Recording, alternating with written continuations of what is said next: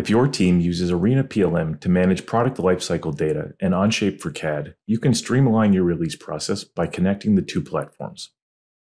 The Onshape-Arena Connection eliminates manual data entry between systems, ensures BOM, revision, and metadata accuracy, and automatically generates 2D PDF and 3D step files for Arena ECOs. To sync Onshape release management with Arena changes and automate file uploads, follow these steps.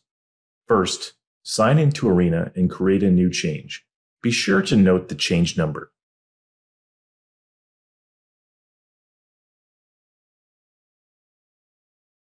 Now in Onshape, let's sync the BOM with Arena. This is an optional step, but a recommended best practice.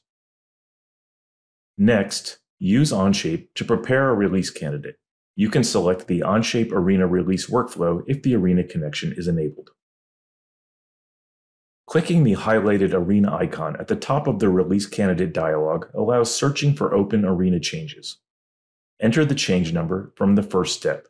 Note that the ECO number and description populate the Release Candidate fields. You are not required to indicate approvers. Arena manages approvals.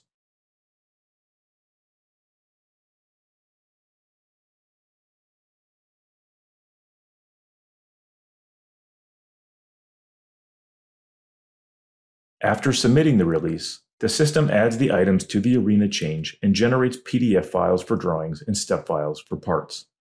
Uploaded PDFs display a watermark before the change is approved, indicating that this item is unreleased.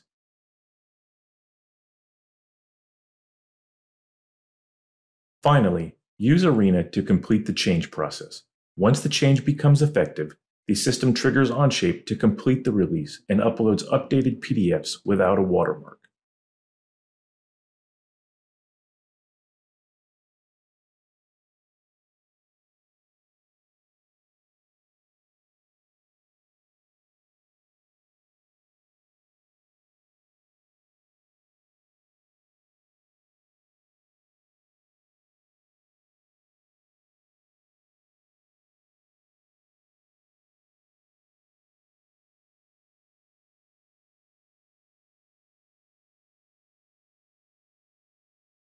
This tech tip summarizes syncing Onshape release management with Arena changes.